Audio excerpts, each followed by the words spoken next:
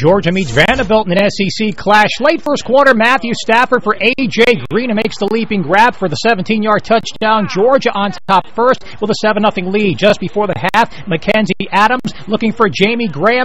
An 18-yard touchdown. Another nice catch there. It's a 14-7 lead for Georgia at halftime. In the third, Sean Moreno takes the pitch, goes in from 11 yards out. He rushed for 172 yards against Vanderbilt. This made it 21-7. Moments after that, the Commodores try to come back. It's Adams for Graham again. Graham makes the catch and a nice one here. 8-yard score, 21-14 the score at this point. And then late fourth quarter, 4th and 4, Adams for Graham, but Graham will be stopped just short of the first down, and Georgia wins it 24-14. Bulldogs 6-1.